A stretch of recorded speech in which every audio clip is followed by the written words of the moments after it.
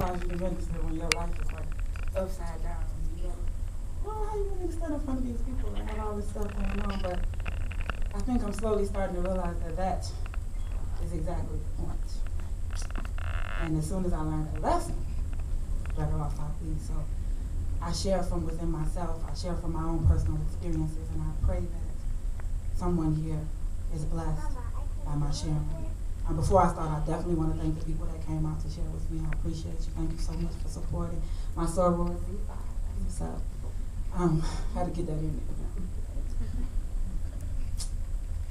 there. I woke up one morning and I discovered I couldn't pray. My eyes overflowing with tears and my head pulsating with pain. My heart so heavy I could hardly make my body move. My thoughts so unstable, even I was afraid of what I might do. I looked up toward heaven and, to be honest, I rolled my eyes. See, I'm not too happy with you right now, Lord, but since you already know, I won't hide. Why do you think I can take all this? How much more do you think I can bear? How many more tears can you watch me shed? How many more losses do you think fair? Now, clearly you heard me say I was unstable to speak to my God with such disrespect, but my granny always said, just tell him how you feel. Of course, she failed to mention that he put me in check. You don't think I know what you're going through? He said. You don't think I know and feel your pain? I know every molecule that makes up your existence, and not one tear that you've shed has been in vain. When that job you thanked and praised me for was not the blessing it initially seemed. When there wasn't enough to feed your children and the state denied your request for EBT. When the money ran out but the bills kept running and the note on the door said you soon need a place to stay. Instead of ranting and raving, kicking and screaming, that, my child, is when you pray. When your sister had the twins and you were scared the girl baby wouldn't last. When you found out that your brand new husband had conveniently hidden his past.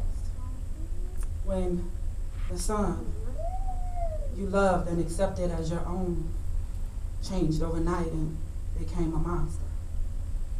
When all of the lies and all of the betrayal caused both of your babies to suffer.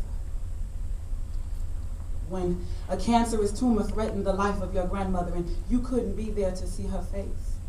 Instead of wasting your time feeling guilty, that's when you pray. When after searching for months and the only job you could find barely covers the cost of your rent, and when it finally clears and hits your account, more money than was in your check is already spent. When you walk up and unlock your door with a smile, ever so grateful to have a place to call home, only to find out that you've been violated. They broke in, took your stuff, and left your window open. When your 10-year-old daughter looks you in your eyes with tears falling from her beautiful brown eyes because her daddy won't come. He won't even call, and she just doesn't understand why.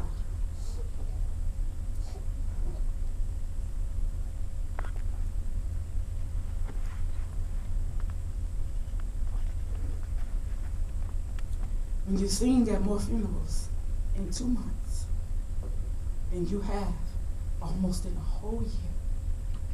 And your grandmother, who's always been the strongest woman you know, suddenly and frequently burst into tears.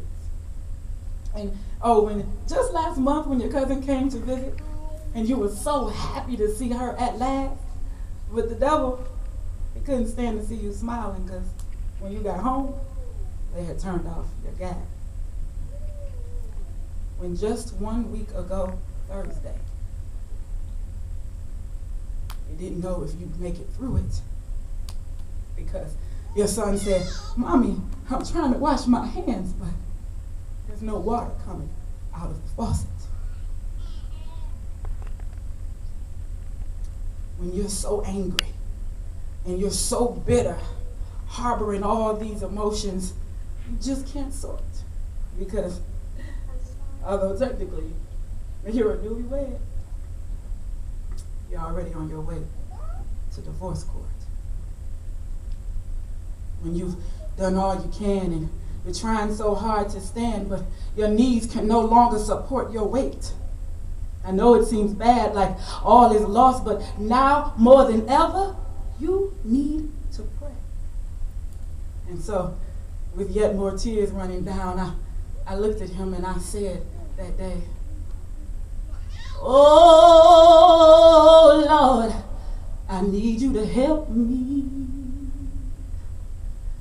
I say, "Oh, Lord, I need you to help me. Oh, help me on my journey.